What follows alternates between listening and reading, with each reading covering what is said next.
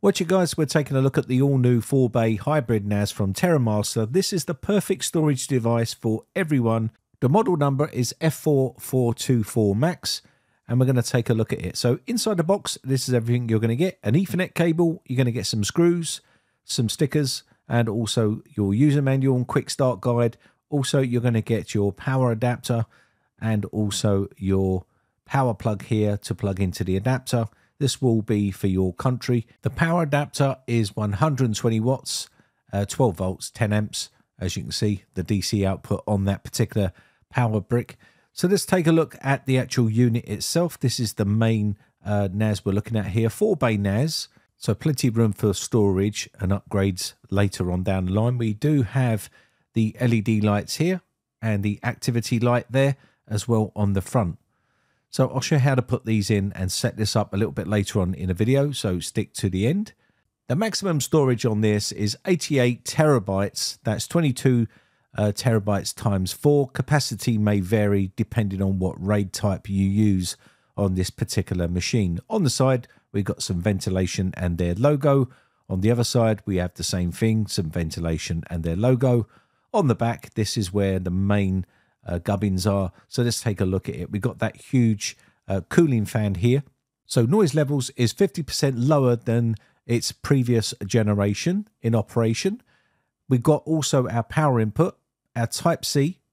We have 2 USB 3 ports and we have 2 10 gigabit Ethernet ports on here as well, and that HDMI port and the power button on the back end of this NAS. So you can have up to 20 gigabytes of lightning fast throughput with those 2 10 gigabit Ethernet ports there. It has an impressive throughput performance with the linear write speeds up to 2090 MBS. Also an exceptional 4K random read and write speeds reaching up to 400 MBS. This outstanding performance ensures smooth image and video read and write capabilities on this particular device. So this is going to be a formidable 4K video decoding powerhouse with capability of UPnP and also DLNA protocols on this particular NAS. So let's take a look on the bottom here. We've got some ventilation and anti-slip rubber feet on here.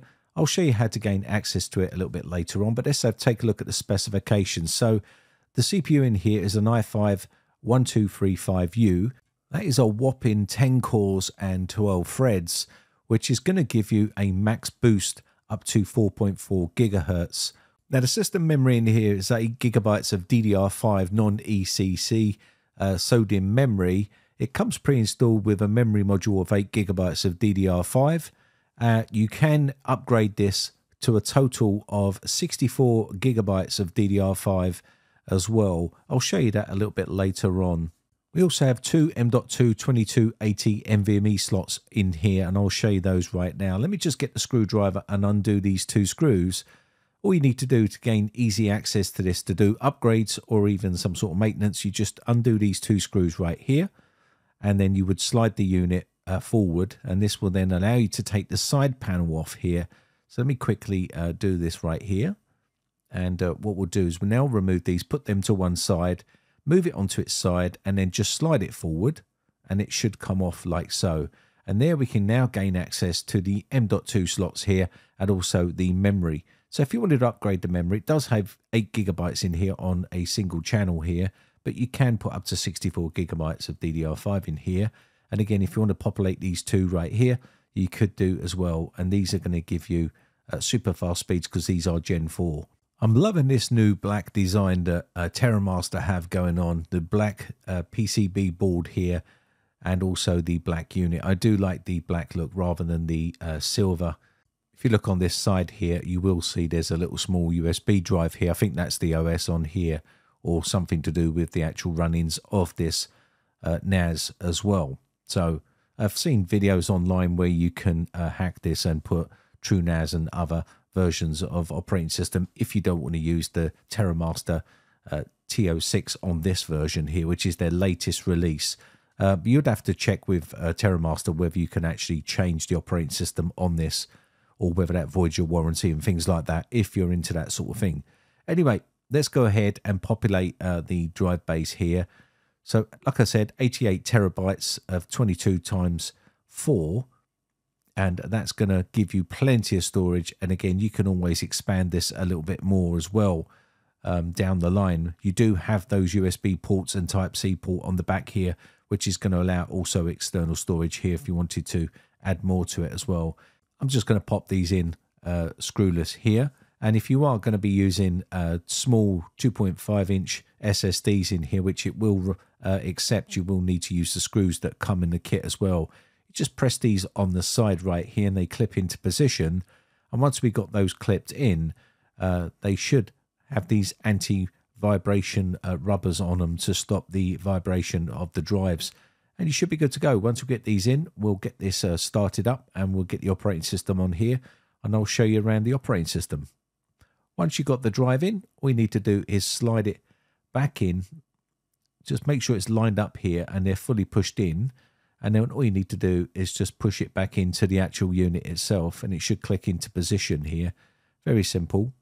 And once you've got this done, and again, you can buy drives that suit your budget as long as you're using NAS drives, and also you can upgrade the sizes as you go and give yourself more storage as and when you need to. The unit doesn't come with any drives, so you will have to purchase the unit itself and then purchase the drives separately. And that's where the cost comes in, depending on the size of drives that you're going to be populating in this NAS itself, would determine how much the whole thing's going to cost. So it's flexible and gives you secure storage space. You can share, sync and manage all your files on the go. You can use photo management, is made easy with your NAS. Also home media servers, home security surveillance, data protection through backups on this NAS. It does everything you need to do. You don't have to use it for just one thing. So I've got the power brick plugged in and I've got the Ethernet cable plugged in here. We're going to power it up and we're going to head over to the TerraMaster site here. If you want to learn how to install this properly as well, there is their website. They've got their support page here. And all you need to do is put in the actual model that you have right here, like I'm showing you here. Put your email address in here, click start, and it will run you through the process and it will show you exactly what to do. So it's pretty straightforward and easy to do. The TerraMaster takes care of the installation really for you. But you can see here, there is some information about the actual unit here. It tells you about what types of drives that are recommended with this particular unit. There's also an installation video right here as well, which you can follow if you wanted to, if you've never done it. Again, once you get to this page here, you'll see the tnas.local. Once you click on this, it should initialize and start the setup process. Once you click on it, it will load and it will look something like this. And it will give you the disk compatibility list right here. You want to make sure you're using compatible disks with this particular unit. And once you've got those, you can click start. And that will start the installation process of their operating system. So let's go ahead and do that right here. Automatic initialization is about to start. And then it will start loading a bunch of stuff here. And then it's going to warn you about erasing the data on the drive. So if you have data on that drive, now is the time to stop because it will erase all the data on them drives. And it will then start to get it ready for the TOS system that they use. So I've speeded this process up. And once it gets to this stage, the NAS will beep a few times, shut down and restart. And once it restarts, it will get to 0 here and automatically load the page to here. If it doesn't, you can always go back to that main location and it should start. So once you've accepted their terms and conditions here, you can give the device a name and set up your username and password. And once you're good to go here, you can click next. And this is just setting up your account for your NAS. This is the super user details. So make sure that you're using a strong, secure password here. It's going to ask you a security email question right here. You can skip this part or you can put your email address in here and hopefully they send you a code and you can then get to the next step. If you skip it, you'll get to this window right here and you'll be ready to go. You can take a little tour of what the operating system is. This is their brand new TOS 6. All the volume and drive needs to be synchronized. So basically the volume will start to be synchronized now. You'll see it populate. Here we go. And it's using the BTRFS. And you can see I've only got a couple of small drives in here for testing purposes. We do have a storage pool here that needs to be sorted afterwards. You can see here that's working on that as well, and that's also synchronizing, and that may take a bit of time, so be patient. Depending on how many drives you've got and the size of the drives, it may take a while, so just don't turn it off. Just leave it running in the background and it will work away and get your NAS ready for use.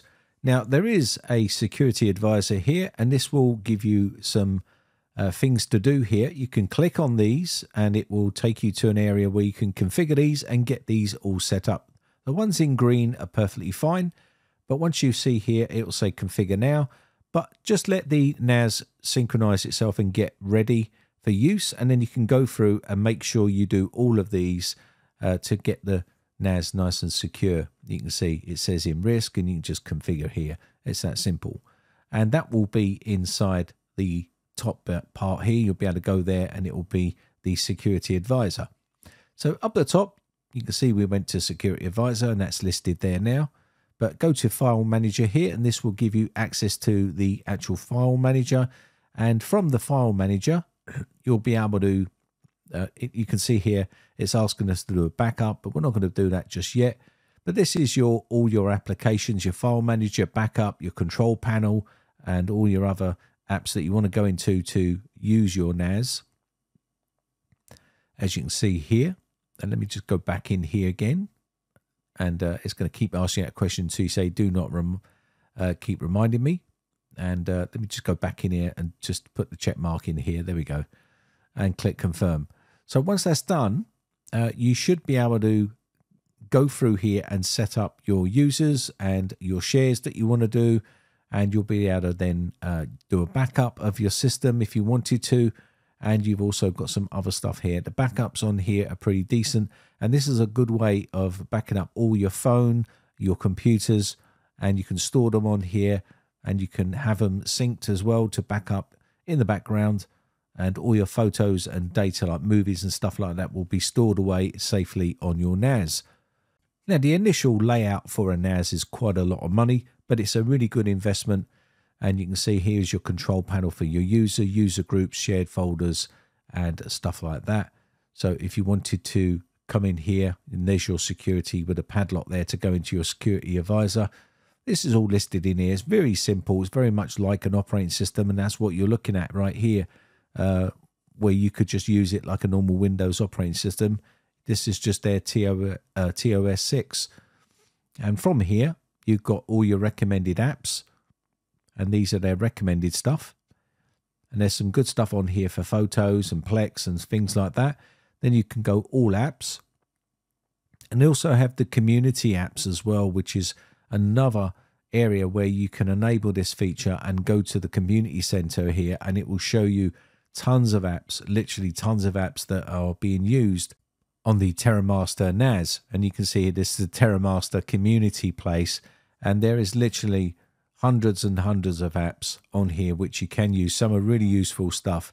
So make sure you read all the information here about it. You've got Home Assistant there and a bunch of other good stuff. There's loads more there as well. There's pages of them, and you can use those and take a good look at what they have to offer. Now, you've also got Docker on here as well, which is quite useful. And you've got a bunch of other stuff that you can do on your NAS, whether you want to set it up for a surveillance system. There's the Docker Manager right here. And you got your support right next to that, support and help as well. Now, this version of NAS, the F4424 Max, offers a powerful CPU and memory combo with a performance improvement of over 220% over other previous generations of NASs that TerraMaster have released.